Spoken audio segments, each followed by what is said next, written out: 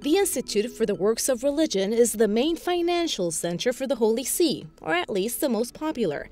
It employs 114 people and oversees 18,900 accounts worth over $8.6 billion. The IOR, more commonly known as the Vatican Bank, has over $1 billion in equity, and in 2012 it posted $119 million in profit. In 1942, the Vatican founded the bank to provide Catholic institutions a secure way to manage their assets without losing money.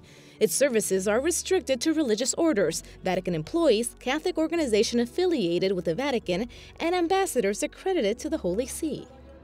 However, the Vatican's bank favorable conditions attracted questionable clients, causing scandals and headaches for the Vatican.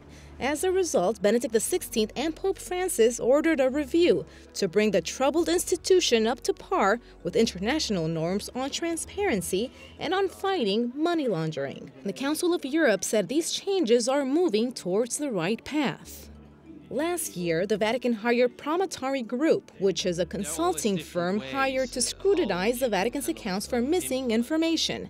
In addition, it appointed Ernst & Young to review the IOR as part of a yearly internal audit the Vatican's Financial Information Authority requires by law.